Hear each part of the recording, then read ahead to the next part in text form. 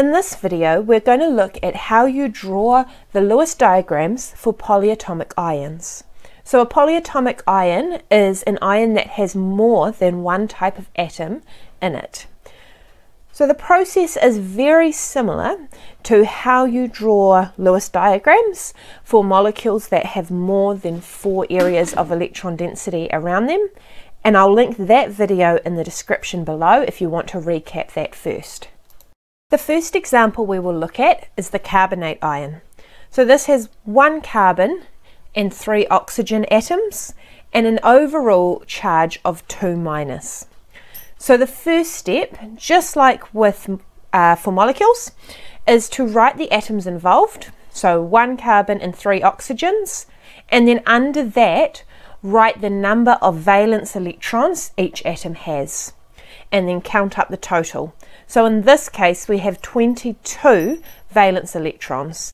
After this we have an extra step. So here we need to account for the electrons that have either been gained or lost in the process of becoming an ion. So because we have a 2- charge on the carbonate ion, that means that 2 extra electrons have been gained, and so we need to add this to the total. So 22 plus 2 means that we have 24 electrons in the polyatomic ion. Now we need to work out which atom we should place in the center of our Lewis diagram.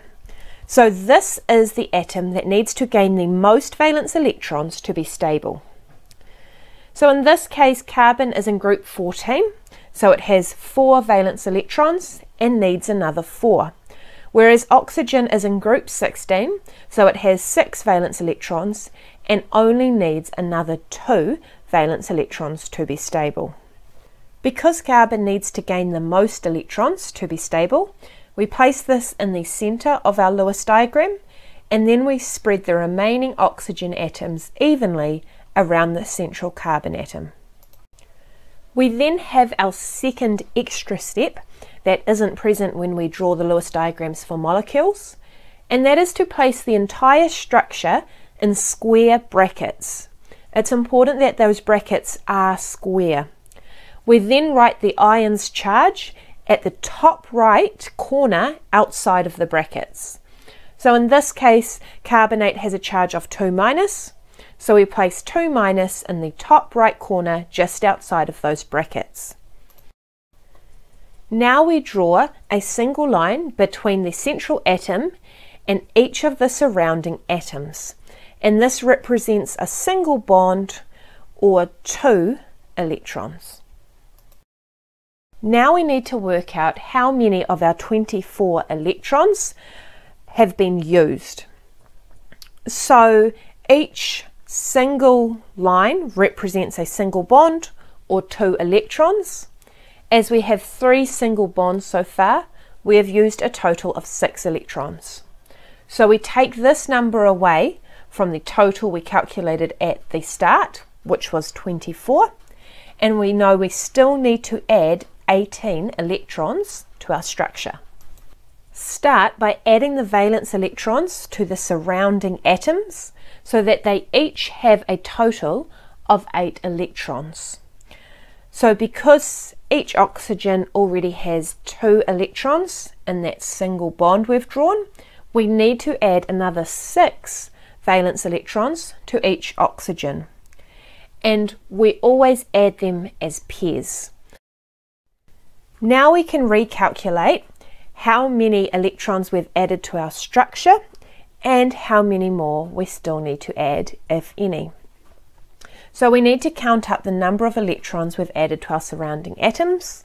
3 times 6 is 18. And then we need to take this number away from the total number of electrons that we calculated in step 4. So in step 4 we went 24 minus the 6 we'd added so far, which left us with 18. So when we take the 18 we've added away from the 18 we needed to add, we get 0. So we don't need to add any more electrons to the structure. Finally, we need to check if our Lewis diagram is correct by making sure that each atom has a full outer shell of at least 8 electrons, and that all valence electrons are paired. So when we look at oxygen, each of the 3 oxygens have 8 electrons around them, so they're stable. But when we look at carbon, we see that it only has 3 bonding pairs of electrons, or 6 in total, so it's not stable. Therefore, we need to turn one of our single bonds into a double bond. So to do this, we choose one of the 3 oxygen atoms. It doesn't matter which one because they're all the same. And we donate one of the lone pairs to turn it into a bonded pair of electrons. So in this case, we've taken 2 electrons from the oxygen on the bottom right, and we've used both electrons to make another bond between oxygen and carbon. This is called dative bonding because oxygen has provided both of the electrons in that bond. And so now there is a double bond between the carbon and that oxygen. So there's still 8 electrons around that oxygen. And now when we count up the number of electrons around carbon, it has 4 bonding pairs of electrons around it, or 8 in total. And so the carbon is stable as well.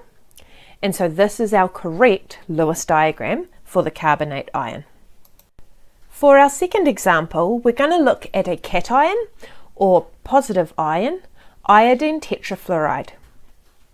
To begin, we write the symbols for the atoms involved in the polyatomic ion. So 1 I and 4 Fs, and under that we write the number of valence electrons each atom has. In this case, all of them have 7 valence electrons. When we add up the total number of valence electrons, we get 35. Because we're drawing the Lewis diagram for the polyatomic ion, we have an extra step. In this case, we have a positive ion, which means that we need to take away an electron from the total charge. So IF4 has a charge of 1 plus, so we need to take away 1 electron from our total.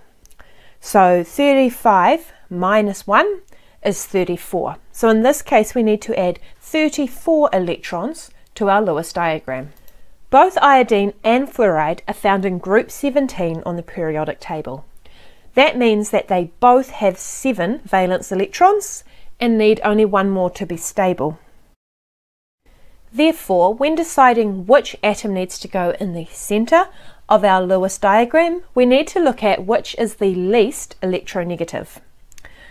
So, because iodine is found further down the periodic table, it has more shells, and therefore the protons have less of a pull on the bonded pairs of electrons, so it is the least electronegative. This means we place iodine in the centre of our Lewis diagram, and then we spread the remaining 4 fluorine atoms evenly around that central atom. As we are drawing the Lewis diagram for a polyatomic ion, we have that extra step where we need to put the entire structure in square brackets.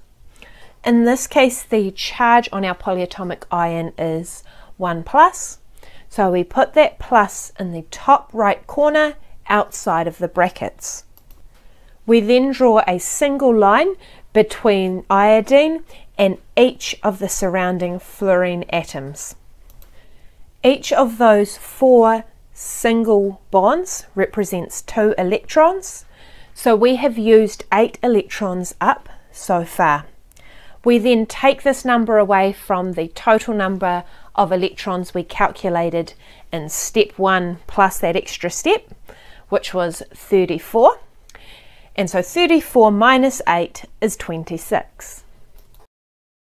Next, we need to add the valence electrons to the surrounding fluorine atoms. They each have 2 electrons so far, so we need to add another 6 to each fluorine, and we always add them as lone pairs of electrons. Next we add up the total number of electrons that we've just added. So in this case 6 times 4 is 24, and we take that away from the total number of electrons that we still needed to add in step 4. So 26 minus 24 is 2. This means that we still have 2 more electrons that we need to add to our Lewis diagram. And we add any remaining electrons to our central atom. So in this case we are adding 1 lone pair of electrons to our iodine. Finally, we need to check that our Lewis diagram is correct by making sure that each atom has a full outer shell of at least 8 and that all valence electrons are paired. So in this case, each of the 4 fluorines has 3 lone pairs of electrons and a bonded pair, and they have 8 in total, so they are stable. The iodine has 4 bonded pairs of electrons and 1 lone pair. It has 10 in total, and each of the valence electrons is found in pairs. So this is the correct Lewis diagram.